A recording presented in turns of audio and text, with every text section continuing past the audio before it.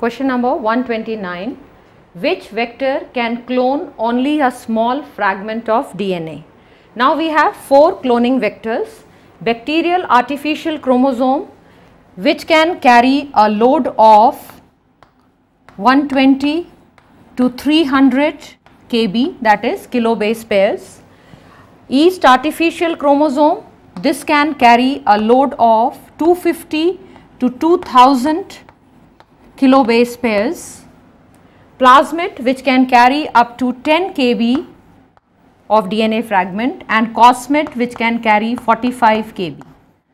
Now out of these values we can easily make out that our answer is plasmid, the least capacity for carrying a fragment of DNA, that is of plasmid. So let's move on to question number 130.